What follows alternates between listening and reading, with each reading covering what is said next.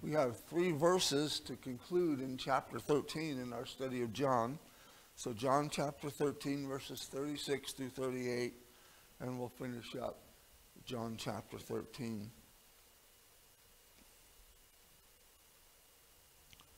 Verse 36 reads, Simon Peter said unto him, Lord, whither goest thou?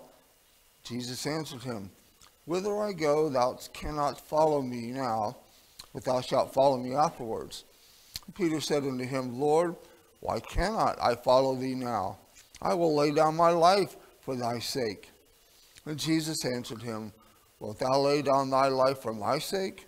Verily, verily, I say unto thee, the cock shall not crow till thou hast denied me thrice. Let's pray. We'll pray silently together as is our custom, and then we'll get into these 3 verses.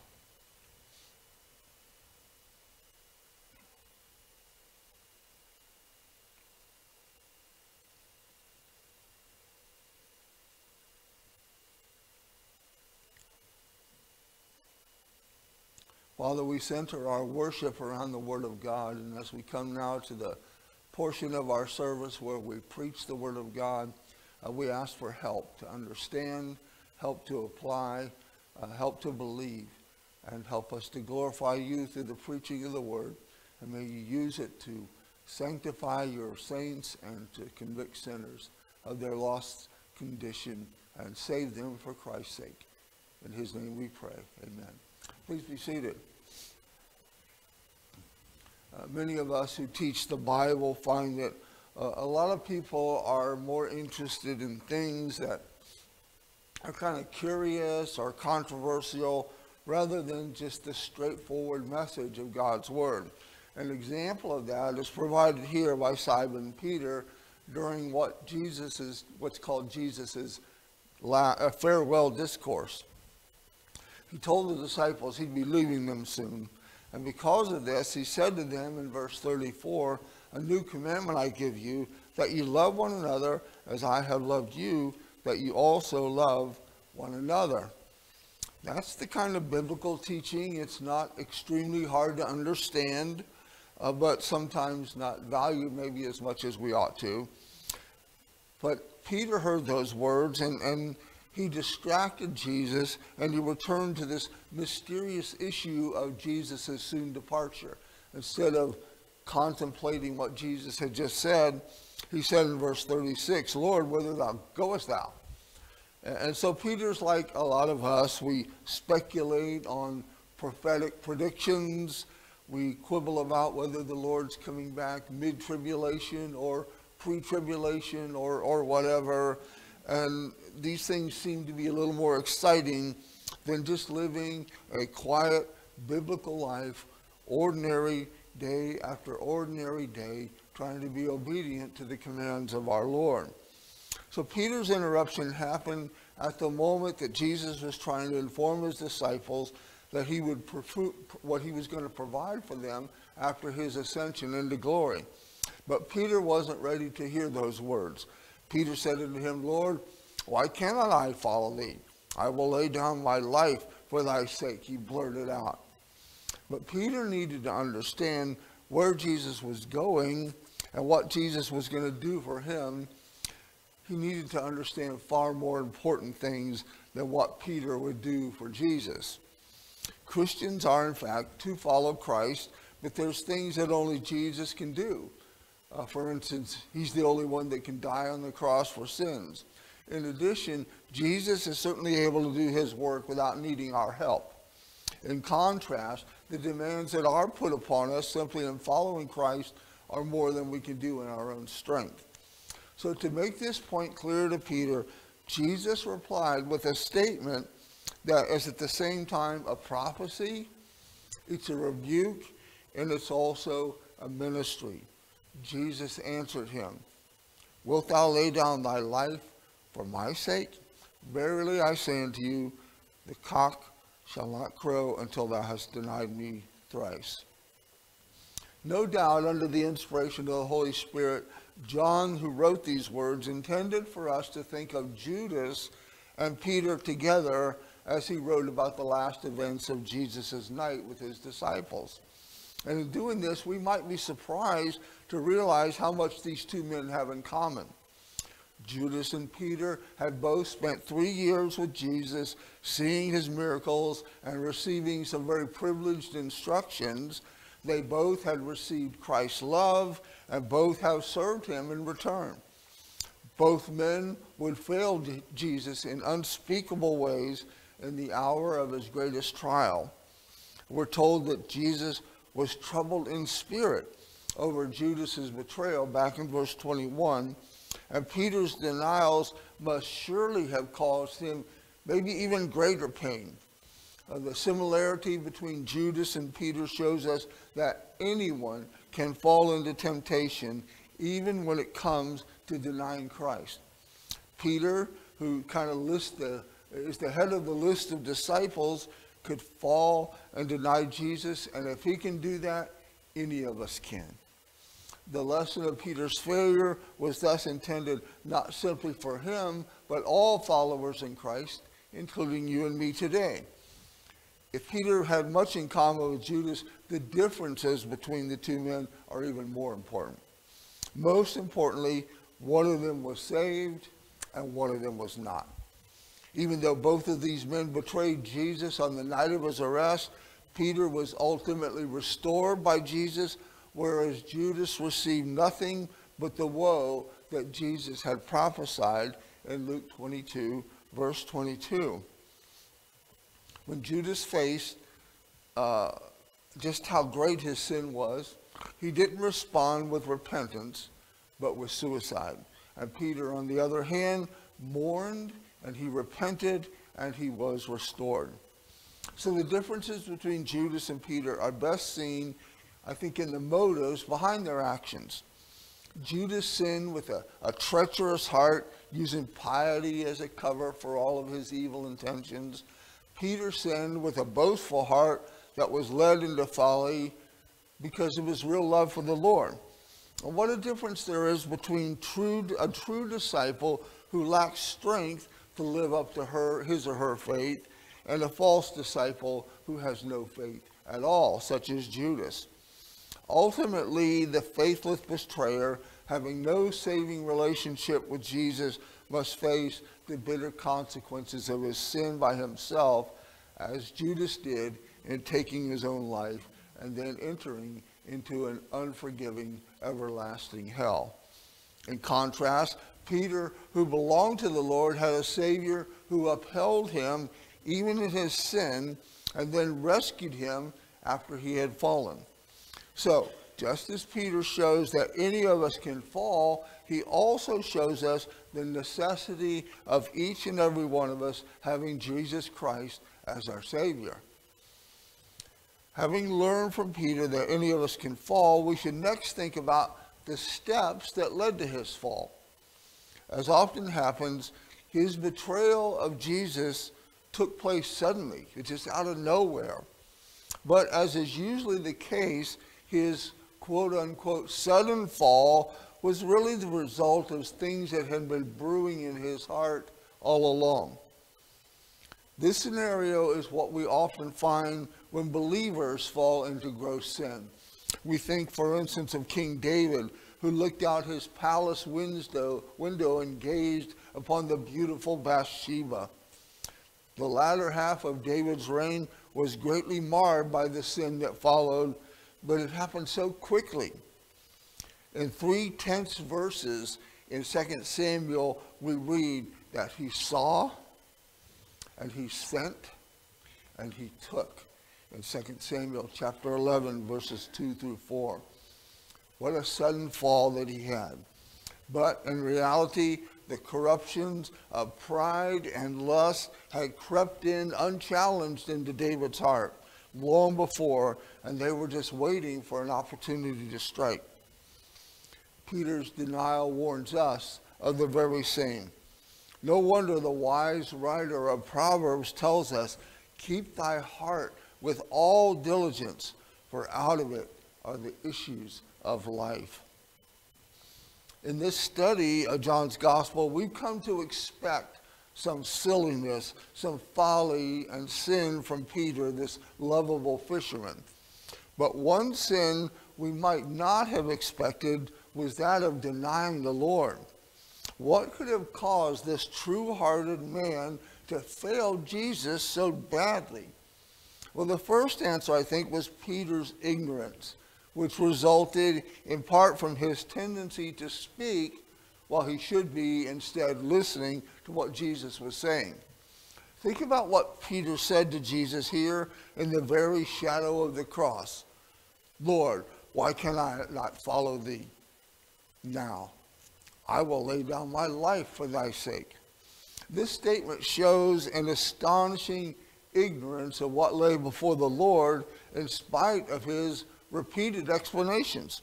How often had the Lord spoken of the necessity of the coming of his death?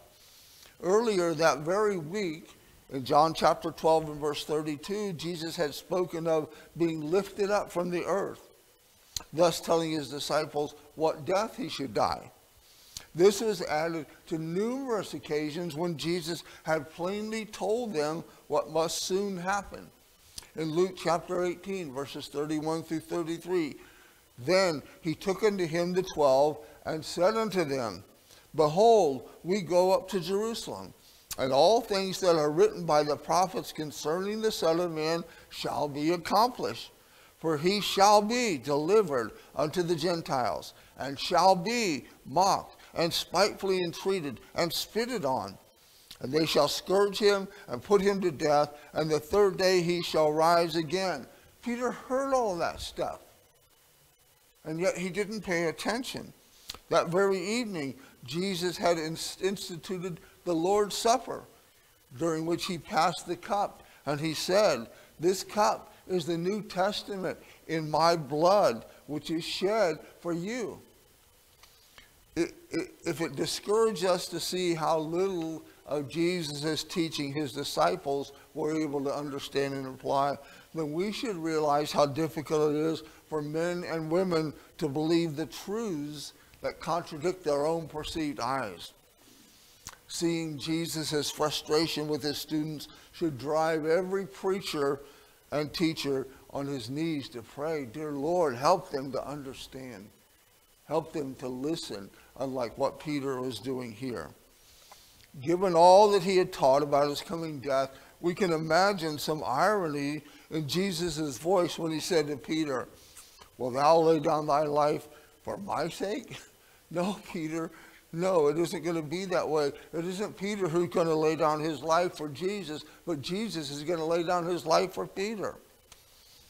Even when it came down to obligations for all the disciples to follow Jesus and carry their crosses, Peter's betrayal, his ignorance, is often the true cost of being, he betrays his ignorance and seeing the true cross of being a Christian. Therefore, when crunch time came, he was not ready to die. He ran away with the others and went further by denying his Lord. Peter wasn't ignorant of what Jesus was about to do. He was also showed his astonishing ignorance of himself.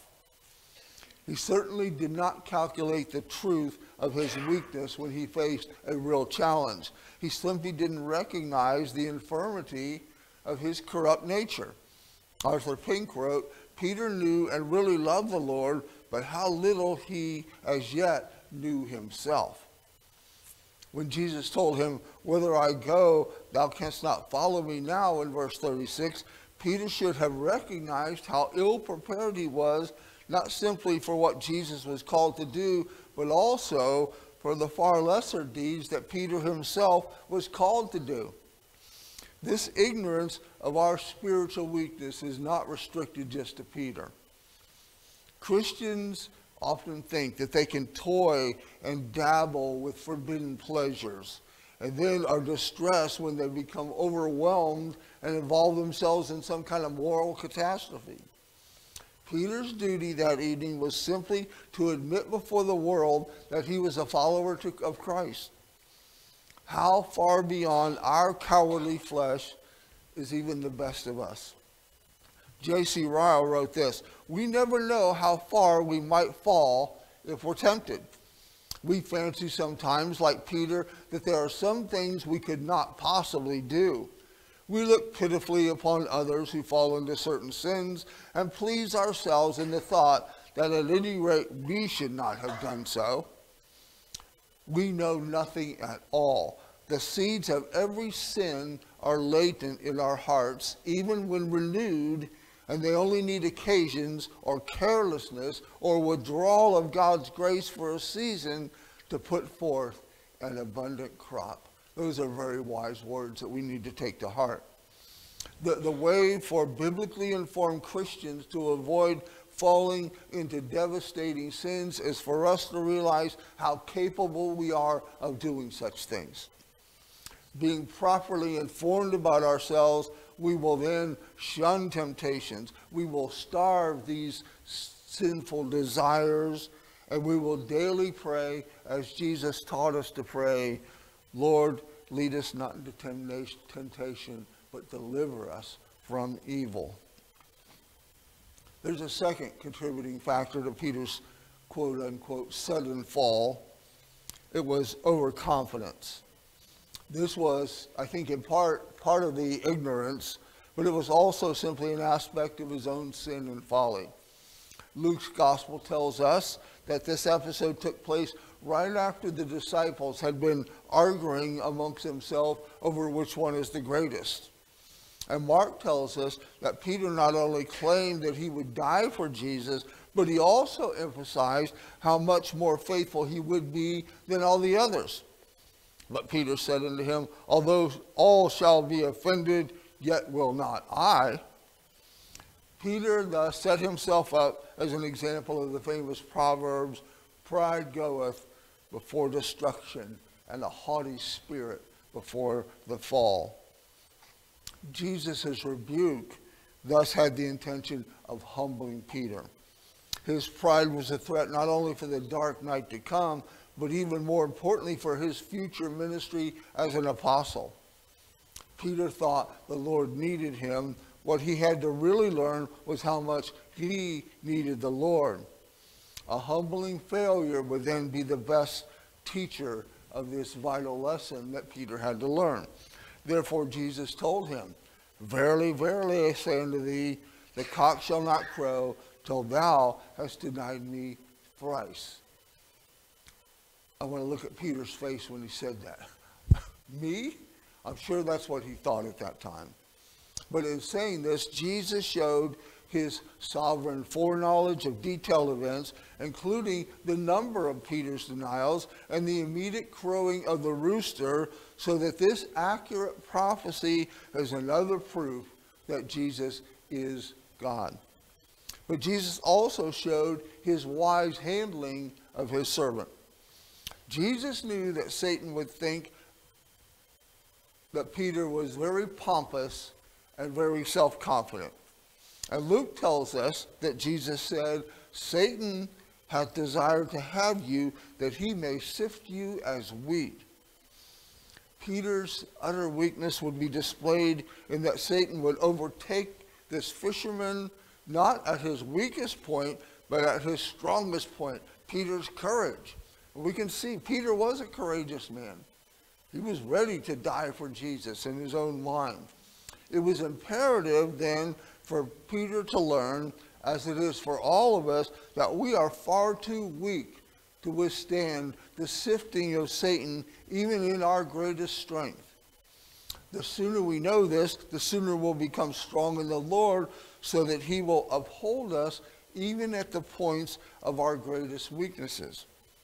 This is what Paul meant when he said in 2 Corinthians 12:9, "Most gladly, therefore, will I glory in mine infirmities, that the power of Christ may rest upon me." Peter's once again, quote, sudden, unquote, fall into sin had a third component that builds on the previous two. Peter was ignorant of the Lord's saving work and of his own weakness, and thus he was overconfident and relying on his own strength. And the third cause of his fall was his neglect of spiritual resources. This mistake took place on this same evening when Jesus took Peter and some others to the Garden of Gethsemane for prayer. And before drawing away for his own period of the most intense pleading with the Father, Jesus advised his disciples 3 times, pray, pray, pray, that ye enter not into temptation. But when the Lord returned from his own prayer time, he found Peter and the others not praying. You know the story. They were sleeping. Peter's was not the sleep of a falsely confident man who doesn't think, or Peter's was the sleep of a very falsely confident man who didn't think he needed God's help. And how true this is of parents today who pray little for the Lord's help with their children, of pastors who pray little for God's power to build and protect their congregations. And in fact, all Christians who pray little spend little time in God's Word and fail to be consistent in attending the worship services of their church. They think they don't need God. Such a neglect of spiritual resources show an intense ignorance, an intense overconfidence when it comes to this grave matter of temptation to sin. John Calvin says, let us learn to distrust our own strength and betake ourselves early to the Lord, that he may support us by his power. Just as we all need to be warned by the fall of Peter, we should also be uplifted by the fact that while Peter would fall, he would not be forsaken. Peter shows us that anyone can fall into temptation, even to denying the Lord. But Peter also proves that when a true believer falters, Jesus will nevertheless save him or her in the end. And so while this starts off as a very dreary thing, it ends up with a very positive thing. We can know that Peter was not forsaken by reading ahead in the story to when Jesus, after his resurrection, restores Peter to full apostleship. If you want to read ahead, you'll find that in John 21, verses 15 through 19. But we really don't need to look ahead, because it was clear, even here, as Jesus predicted Peter's denials, that the fishermen would not be finally lost. And the reason that Peter was not lost pertained to every believer in the Lord Jesus Christ. So that while we must be very vigilant lest we fall, we can yet have the peace of knowing that we will never be forsaken by Christ. We know that Peter will not ultimately be lost, first because of the declaration that Jesus made concerning his salvation. Jesus said in verse 36, whither I go, thou canst not follow me now, but thou shalt follow me afterwards. He's saying your salvation is guaranteed in those words there in verse 36. At this time, Peter might have only heard the first part of that statement, thou canst follow me now. But it's the second half that contained his salvation, but thou shalt follow me afterwards. We can read that statement, I think, in 2 ways, both of which are probably intended here. First, since Jesus was going ahead of his disciples into glory, he declared that Peter would follow him there himself. This is the theme that Jesus goes on into in the next verses that we'll be looking at next week, wanting to give assurance to all of his disciples. Here's a preview of what we'll be looking at next week in chapter 14, verses 1 through 3. Peter, all disciples, let not your heart be troubled. You believe in God, believe also in me. In my Father's house are many mansions. If it were not so, I would have told you.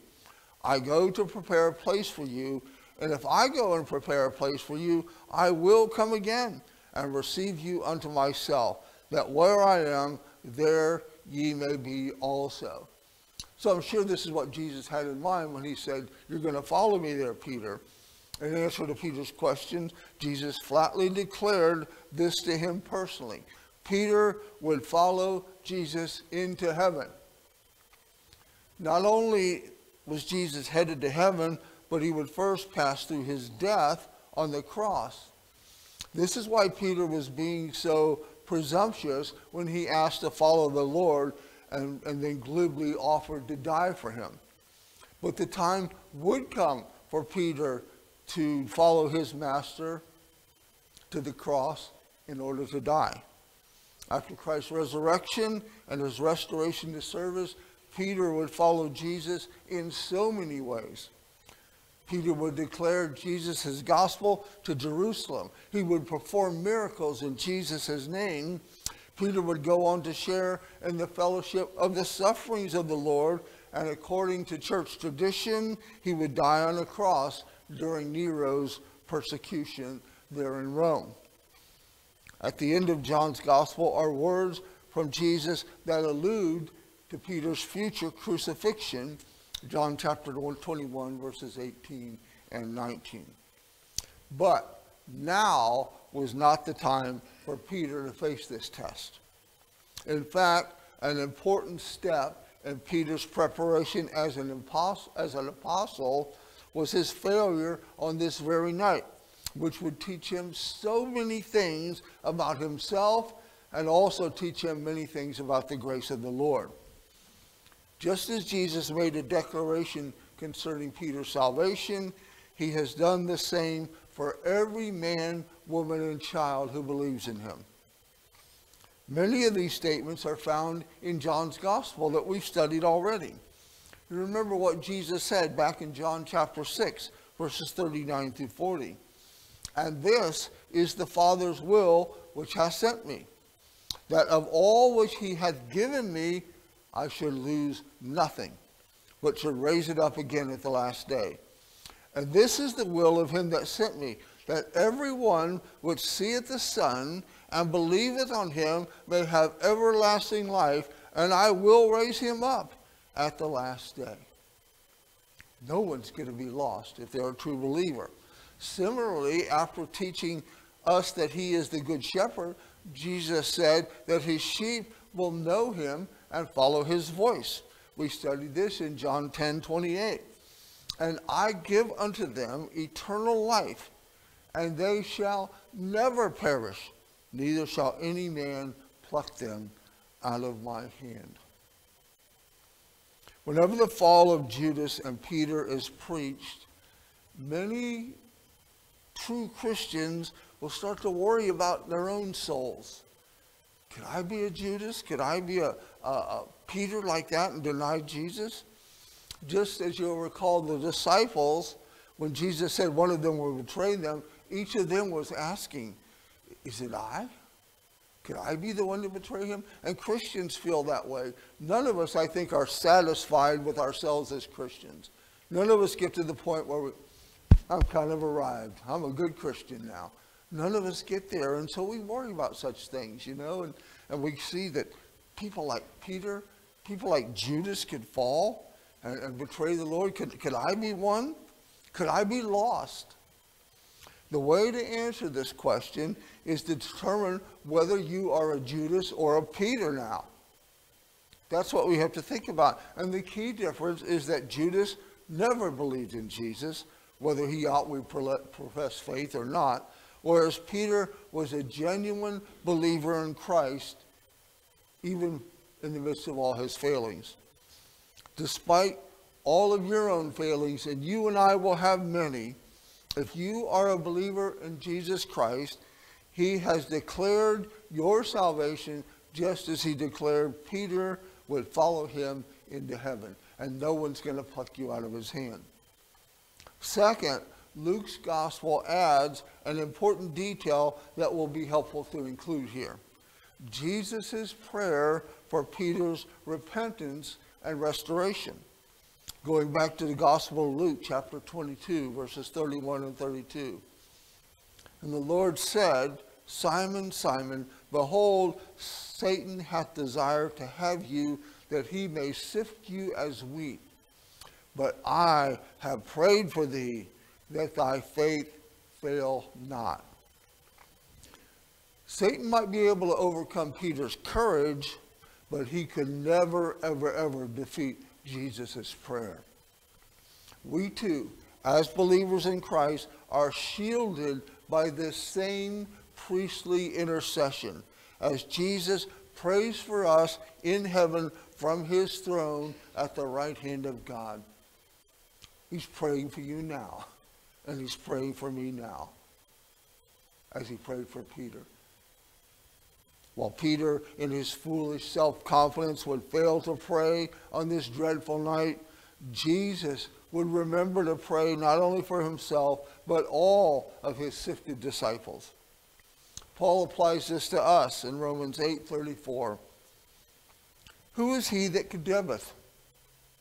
It is Christ that died, yea, rather, that is risen again, who is even at the right hand of God, who also maketh intercession for us. You're going to fail.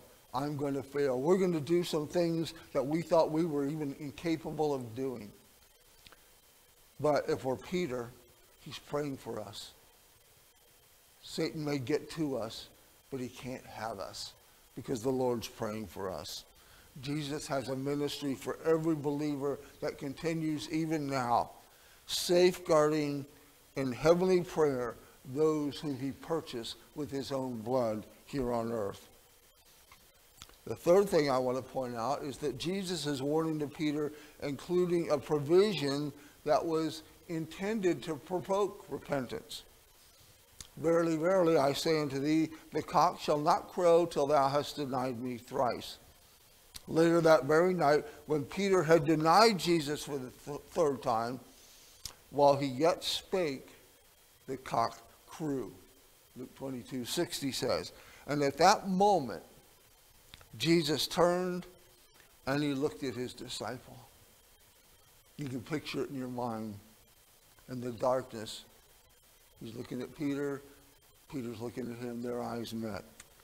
And Peter remembered the word of the Lord, how he had said unto him, before the cock crow, thou shalt deny me thrice.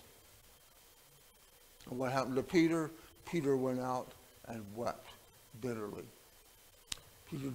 Jesus did that whole thing about the rooster crowing so that Peter would remember, and that would lead to his repentance. I don't know how you or I or any Christian might fail the Lord, even doing something so dreadful as to deny him before the world.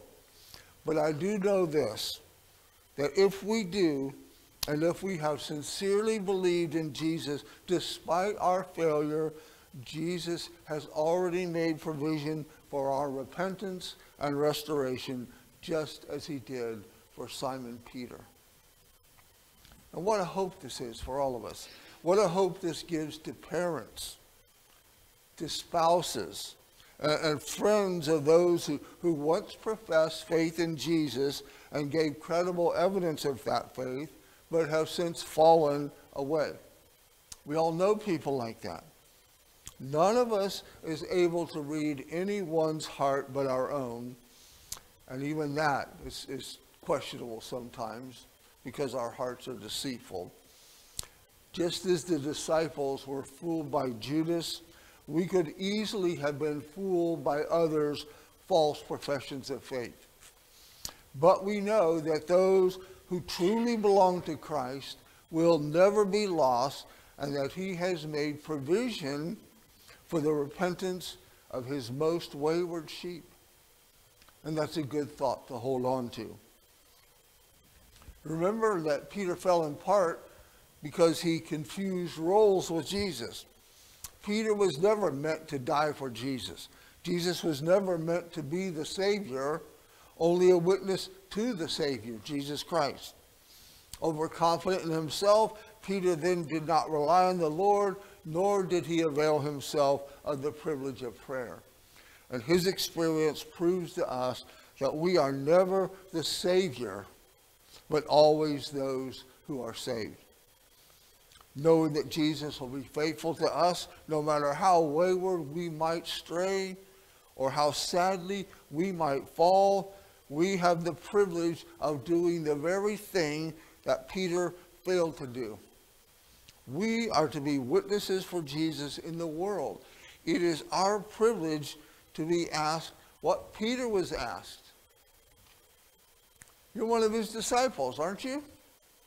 Somebody at school, one person at work might say that, and we should answer, yes, I am. Yes, I am. And then tell all who will hear about the grace and the glory of Jesus Christ. That was what Peter should have done on that night and what he came to do later on. We're called to do the same thing. If we will overcome our ignorance with the teaching of God's word, if we humble ourselves with constant reliance on the Lord's grace, and if we make diligent use of prayer and other spiritual resources that we have, we can be confident even in our weaknesses that we will not deny our Lord. We're not going to make the same mistakes Peter did. He made those mistakes for our learning so that we might follow in his footsteps. Can't be overconfident. We can't be ignorant. We have to avail ourselves of spiritual resources. In this way, not simply before the rooster crows, but before the trumpet sounds to call all mankind to appear before the Lord Jesus Christ in his glory, we can then be used by many to tell of Jesus and his salvation. And what is his salvation? What is the gospel? What is this good news that Jesus came to deliver? He came to deliver bad news first. God's holy, and you're not. Well, I'm not that bad. This is how people think. They compare themselves to other people. You know, I'm not a Hitler. I'm not a Jeffrey Dahmer. I'm not a serial killer. You know, I'm not that bad. But Jesus' standard is the standard that God set before him and all of us. You must be holy as I am holy. You must be perfect. That means that you never sinned in thought, word, and deed your entire life. You have kept every one of God's laws perfectly, without exception. Not one time did you lie. Not one time did you take something that didn't belong to you. Not one time did you lust after something or covet something in your entire life. In the new members class, I speak of myself, and I always say, if every one of my sins was a shovel full of dirt, I have heaped up over my lifetime a mountain of sin. I am not holy. I am not holy. God is. And God is so holy, he can't let unholy people into his presence. He can't do that, or he would cease to be God. He can't taint himself like that. So that's the bad news. How do unholy people like us ever get to heaven? The good news is God, in consultation with the Trinity, developed a plan of salvation whereby sinners like us could enter into his presence. And yet God still had to remain just and holy. The law had to be kept. Sin had to be punished. And the Trinity determined that sin would be punished on Jesus in our stead. And that his perfect righteousness in keeping the law perfectly in thought, word, and deed would be given to us. The theologians call this double imputation. Our sin is imputed to him, and he pays for it entirely. Our sin is gone as far as the east is from the west, and his righteousness is given us. We are clothed in his righteousness. That's the way salvation takes place, but it must be received. It must be believed in simple childlike faith. That's the hard part for most people. The childlike faith part. How does that work? How does a guy die on a cross 2,000 years ago affect me now? But Jesus and God in their grace gives us faith. And we in simple childlike faith say, I may not understand it, but I believe it. Jesus died in my place, and he gives me his righteousness. And I trust that's how I'm going to get to heaven. And if anybody asks me, how are you going to get into heaven? I'm not going to say because I did this, that, or the other thing. I'm going to say because of what Jesus did. He did it all. All to him I owe, as the song sings. That's the simple gospel message. You heard it. You have a responsibility. Repent and believe it. And we pray that if you're a lost person, you will repent and believe the gospel today before it's too late. It'll be too late when you die. It'll be too late when the Lord comes back. Even so, Lord Jesus, come. Let's pray. Father, we thank you for the message that Peter has given us, the message that John has given us through the Word. We thank you that Jesus is now even interceding. And we pray that he's praying for one lost sinner to repent and believe, and giving him that faith to repent and believe. And for all of us believers, we pray that we have been heartened and lifted up by the good news that in spite of all of our faults and failures, and we have so many, even as believers, we continue to sin. But we confess our sins, and knowing that you're faithful and just to forgive us of our sins and cleanse us from all unrighteousness. And we daily come to you for that forgiveness. And we know that you're praying for us. And we know that when we're in your hands and we'll never be lost. And we thank you for that great biblical truth. And so we worship you. We bow down before you, thanking you and praising you for so great a salvation, which you have made us partakers in through the blood of Jesus Christ. And we ask you now that you would take the preaching of the word, this foolishness of preaching as it's called in your word, and use it. Build up your saints, encourage them, lift them up, challenge them. And if there are any lost people, save them. Save your people, we pray. In Christ's name, amen.